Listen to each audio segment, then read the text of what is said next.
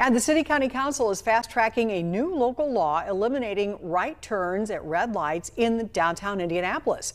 That law would cover all of downtown.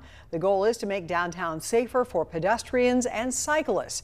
Officials say data shows right on red turns are the primary factor for most car-pedestrian crashes.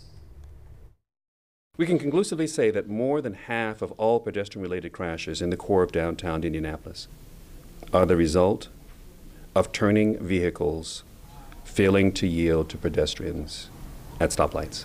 The City County Council will introduce the No Right Turn on Red legislation at tonight's meeting. Leadership is targeting a final vote by May the 8th.